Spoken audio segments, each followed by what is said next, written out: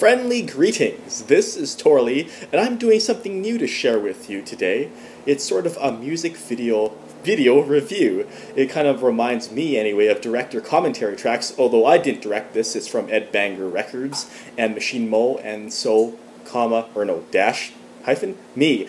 And in case you already know what's up, it happens to be Jess's video for DVNO, one of my favorite singles. So let's go ahead and get started here.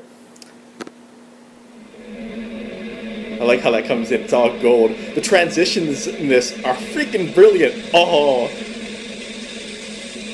there's so many effects. This kind of LED symbol, like NBC, Peacock Spectrum, Rainbow, like one thing after another, reflections. It's got a real 80s vibe, of course. These are a lot of homages or spoof parodies of classic logos from the 80s. And I like how many variations are used.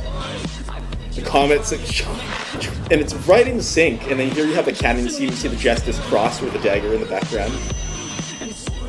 It's a very, very unique method of presenting lyrics, using typography beautifully. Oh, like the HBO intro, the spaceship. Very different music, of course, from the original. But how it's affected here, it's like an echo chamber, this distortion, and then it gets processed. So damn catchy. Printed in gold, details make the girls even. That's like a Sega logo, of course. And there's a little sweat drop. I like the clap clap parts. And it's got all these peaks and dynamics. It's a great dance track. And that's like the hotel kind of thing, how it changes like that. That reminds me of Monkey Island Away or some sort of Irish graphic green thing. I'm so distracted. Oh, how it reminds me, that is killer. It's comets and stars. I've seen that used and misappropriated on other sites.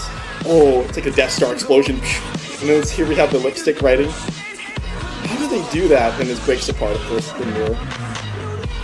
I really like this next part.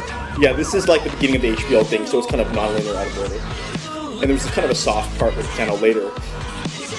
That kind of reminds me of watching old Hong Kong movies, sometimes Golden Harvest and things also had logos, like 20th Century Fox, and the film reel just spinning out of control, but it's just so in sync. Everything is just tempo metricized. Woo. This part, the beat stops, and then you have the signature, just enforcing the theme, really. And then it starts to build, and the bass line's going to come back in, and it's just a big rush, and I bet it sounds amazing on big speakers as long as you don't blow your ears out.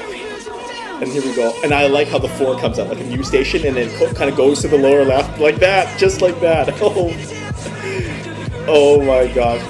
And it just keeps getting better and better. It never gets boring in this video. There's always some sort of new intricate element spinning or getting tiled or fading in and out. And this last part with the two guys comprise Justice, French house music, and they're both on the piano. This isn't on the album mix. This is something exclusive in the video, but it's very cool. The parodies, I think, Stephen J. Cannell Productions, and how they twirl the music sheet like this, and dun, whoosh, when it goes off like that. And it's just wonderful. It's one of my favorite music videos.